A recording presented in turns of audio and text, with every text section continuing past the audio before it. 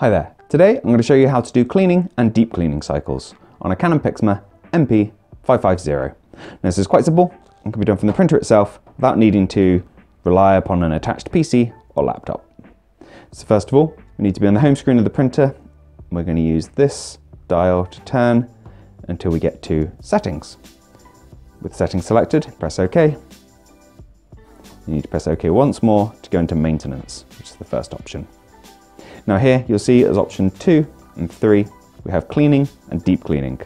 Now the reason there's two options here is these cleaning cycles force fresh ink into the printer's printhead to hopefully dislodge any dried or congealed ink in there that could be causing you print quality issues.